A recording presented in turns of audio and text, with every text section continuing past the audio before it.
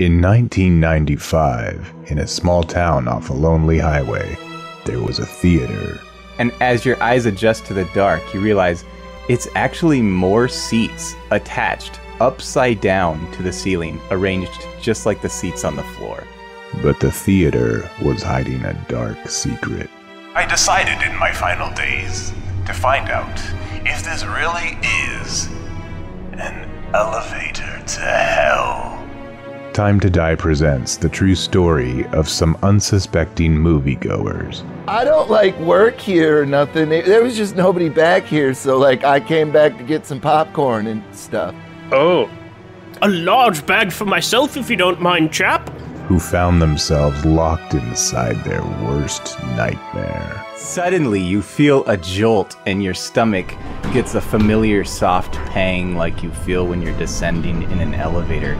And it feels as though the entire theater is going down. On October 25th, when Julie inevitably throws up in the next 6 seconds, which way does it go? some evil is going down. Oh, this is quite strange, so you can't hand me anything. That's because we're dead, mister.